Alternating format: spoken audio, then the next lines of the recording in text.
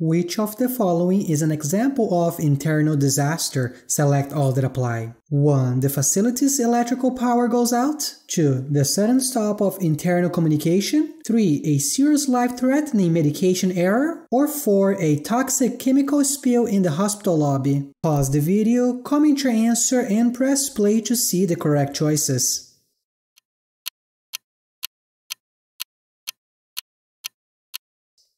Correct answer 1, 2, and 4. Domestic or internal disasters include the loss of electrical power to the institution, the sudden stop of internal communication, and a toxic chemical spill in the facility's lobby. Other types of civil emergencies include fires, bomb threats, cyclones, floods, tornadoes, and hurricanes that affect a healthcare facility.